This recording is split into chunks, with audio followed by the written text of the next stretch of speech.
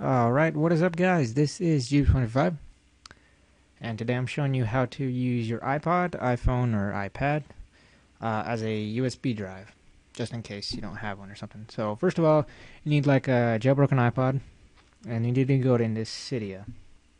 Then you wait for it to load. Right, and then after it's done loading, you just go to Manage, and then Sources, and then you go down, you press this little edit button up here, and then there should be like this add thing, and add this source right here, repo.insanleyi.com.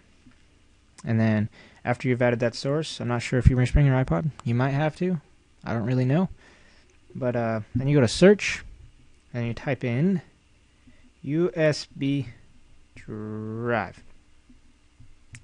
Now, of course I already have it, but it should be this very first one that pops up after you download or after you get the source, that source. So just click on it,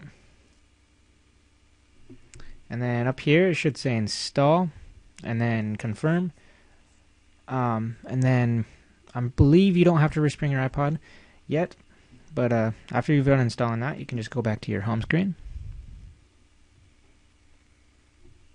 and if you go over, that's what the app looks like, and then you can just go into it. Now, right, so this is the default thing that it comes up with. There's Drive plus iTunes, there's default, and Drive only. Now this is for okay, so this is for Mac. This is just default. I don't really know why that's in there because it doesn't do anything. And then if you have PC, you use Drive only, and if you have Mac, just use Drive plus iTunes. I'm going to go to use Drive only and cancel, just because it's easier to show you this way.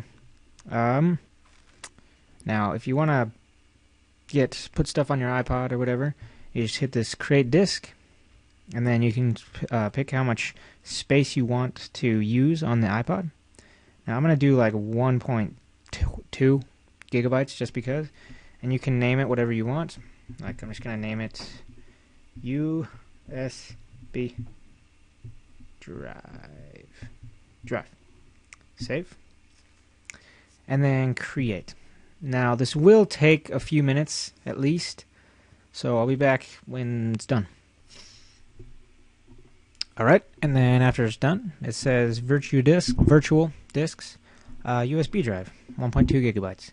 Now, this is the part where you have to reboot your iPod, or either just turn it all the way off. So hold down the power button until it says this, and then slide the power off. Alright, and so after you're done rebooting, all you have to do is plug in your iPod. So I'm going to do that. And as you can see, it opens this USB drive, and now it's charging. And all you have to do is open to view files. This is Windows 7, by the way. But yeah, and then you can drag whatever you want, like pictures, videos, music, whatever you want onto this quote-unquote USB drive. So that's how you do it. Hope you watched, and please comment, rate, and subscribe.